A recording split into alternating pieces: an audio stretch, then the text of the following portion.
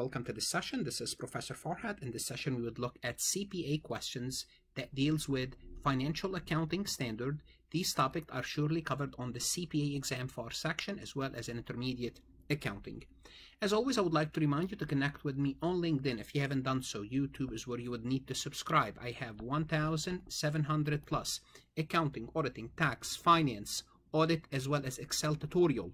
For example, this topic here is covered on the CPA exam as well as in my intermediate accounting course. If you like my lectures, please like them, share them. It doesn't cost you anything. If they benefit you, it means they might benefit other people. Share the wealth. Connect with me on Instagram.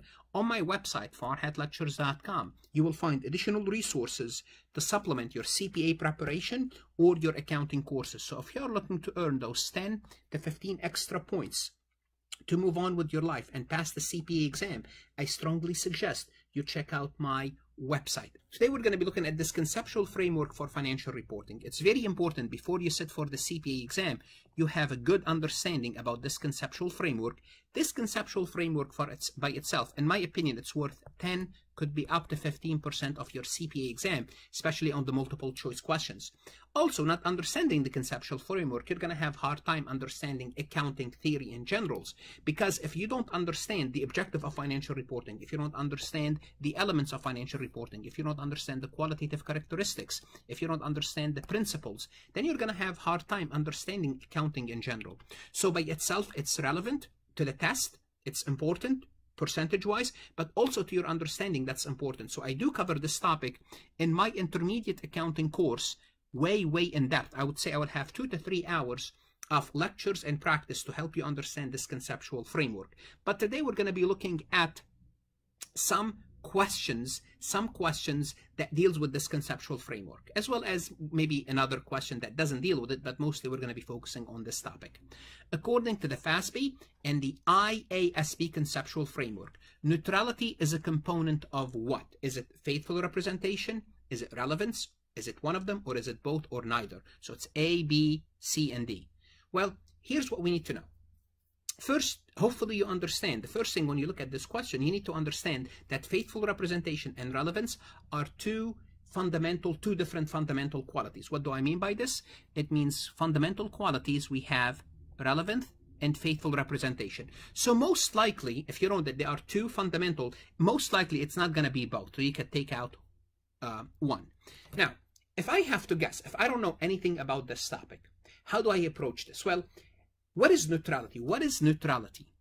Neutrality means, what does it mean you're being neutral? It means you're not being biased. What does it mean you're not being biased? It means you are telling the truth. You are telling the truth. Well, if I have to choose between relevant and faithful representation, which of these two would most likely represent the truth? Well, I would say faithful representation. It means you are making a representation that's truthful. And to be truthful, you have to be neutral.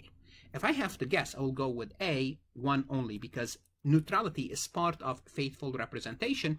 And if we go back here and we look at faithful representation, we say that neutrality, number 2, is part of faithful representation in addition to completeness and free from error. So if I have to guess, but it's very important.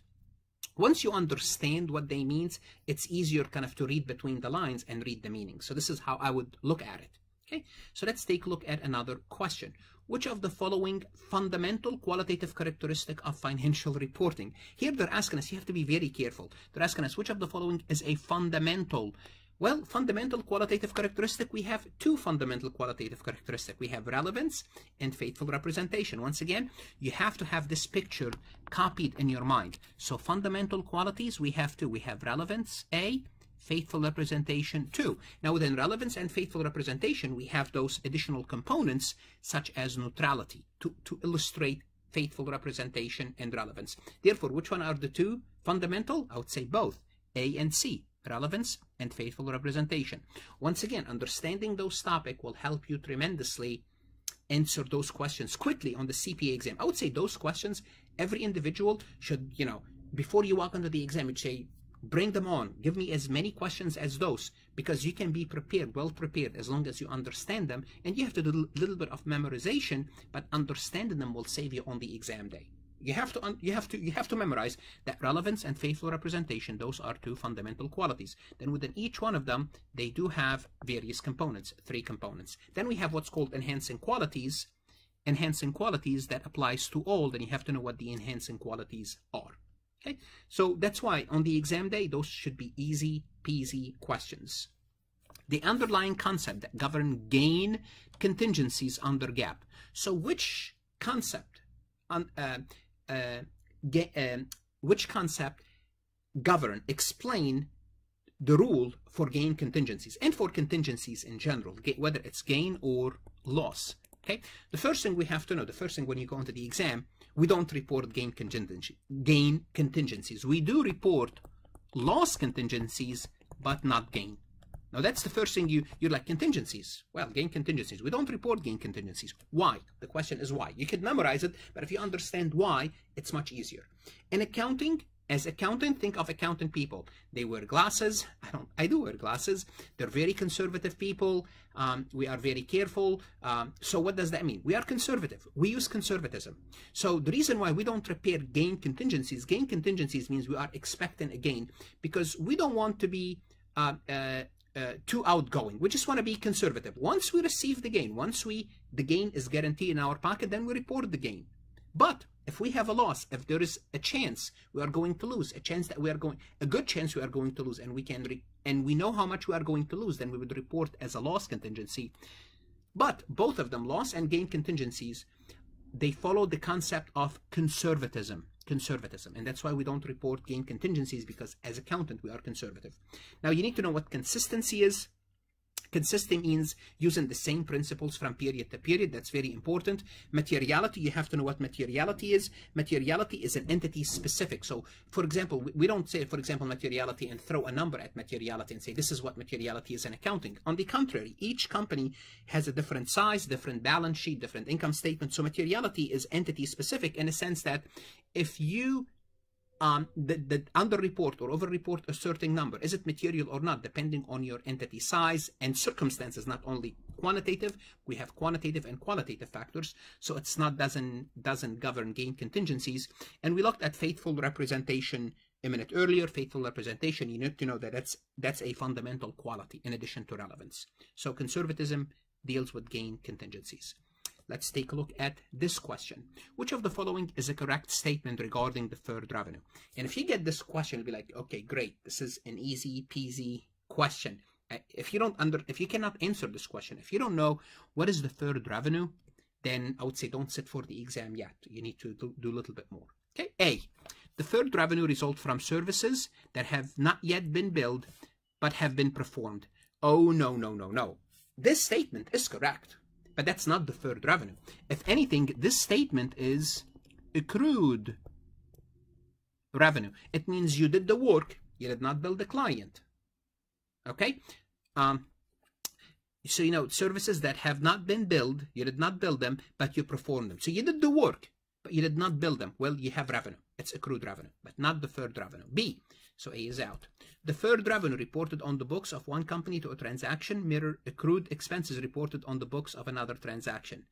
Oh no, that's also kind of the definition of very similar to A.